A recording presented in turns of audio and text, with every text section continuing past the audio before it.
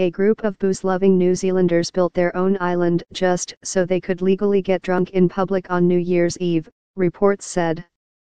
The crafty bunch constructed a sand island in coastal waters at low tide in the Tarua estuary on the northeastern edge of the Pacific country in response to a ban on public drinking in effect over the New Year period in the Coromandel Peninsula, the BBC reported.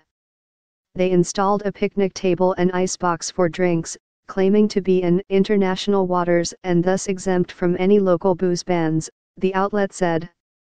The group could have faced a $180 fine or an arrest for public drinking, but they were able to party into the night without any trouble, watching the fireworks from their small island, which was still intact Monday morning.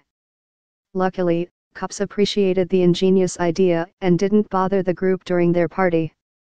That's creative thinking. If I had known about it, I probably would have joined them, local police commander Inspector John Kelly said about the sand island.